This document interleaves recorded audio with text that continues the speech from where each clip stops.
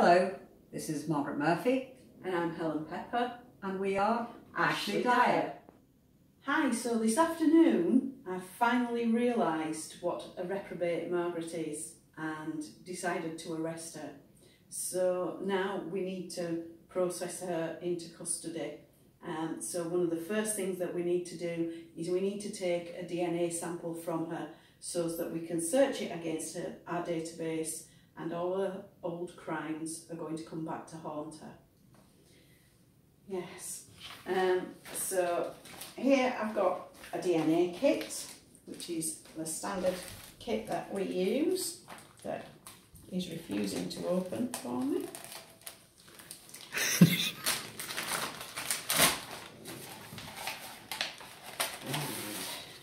We've got a lot of paperwork, we're not going to bother with at the moment, and the kit that we need to use. First thing I need to do is put on these really elegant and stylish gloves. They might look like the ones that you see on a garage forecourt, but these ones have actually been specially treated to make sure that they're DNA free. Unfortunately, they never fit anybody, so you're always left with a little flappy bit at the end. Then I need to check that the rest of the kit is there. This is the bag that I'm going to put the sample in when I've finished. These little pots, which are called Eppendorf pots, are what the sample's going to go into. And I've got the swabs that I need to take the sample with.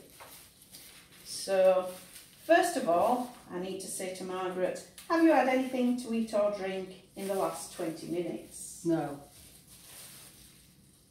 Are you not very happy today, Margaret? I'm very unhappy. Why is that? Because you're going to find out all my past crimes. About all your serial killer tendencies. Now, this is actually quite difficult to do with the gloves on, so it takes a little bit of fiddling. But if you look at the swab, they're not the same as medical swabs that they use in hospitals. These are more like filter paper combs, and that's so that they can collect the DNA sample. What we're actually going to do is use the swab to scrape some of the lining from the inside of the cheek.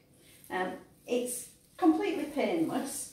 If I do it properly, you won't bleed at all.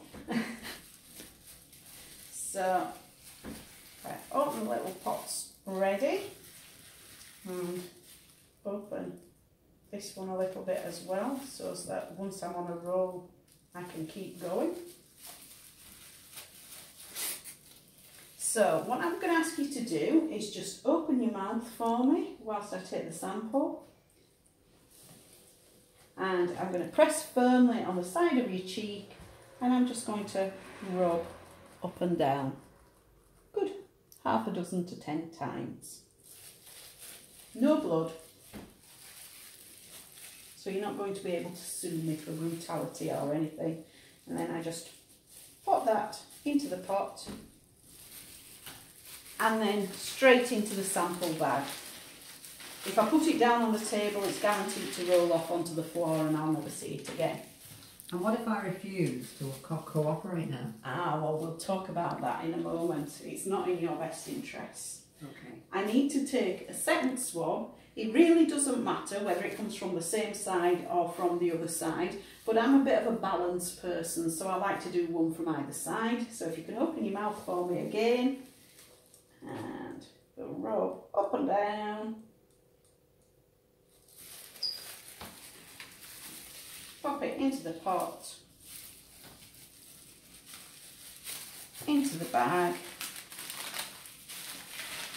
And these are actually special evidence bags that have a special tamper evidence seal on, so that we would know if anyone tried to fiddle with this after I've sealed it up.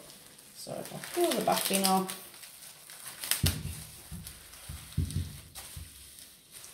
and seal the bag up. I don't need these anymore because the DNA is now secure. If I try and open that up again, it's very difficult. If I do actually manage it, I don't know if you can see this, but the adhesive on the seal breaks down, and you can actually see it says the word stop. And we can't get rid of that now, so if I sent this into the lab, they would know someone had been trying to get into there, so we know that we've got these samples secure. The reason that you don't want to resist me when I'm taking a DNA sample is because there are other ways of taking the sample. If you won't let me take a sample from your mouth, my next option is to start pulling your hair out. Oh, okay. So we really don't want to go there, do we? No. So if we can't take a sample of buccal cells, the ones from the lining of the mouth, then we move to hair roots. So it's just as well that you've been cooperative today. Okay. Because that was quite painless. You felt the combs going up and down, but there was absolutely no pain at all. No. And I noticed that it kind of has an ejector button. Yes, you eject it off the end of the tube, right. Which, until you know that's what it does, you try and put it all the way into the tube and it won't come off the end of the stick. You can have hours of fun with trainee police officers before you tell them that. But that's it. It really is that straightforward.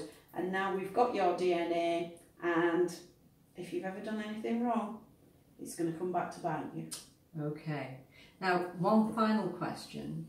Will this go to a specific lab, or will it be an internal police lab? It goes to labs that are licensed by the forensic science regulator to process DNA samples, so it's not done internally in the police force at all. Okay. The DNA database doesn't actually belong to the police as such. It's administered by the forensic science regulator. So no, the police don't have the option to fiddle with your samples or try and set you up for anything. So I can't get out of it that way? No. Okay. You've just got to take responsibility. Okay.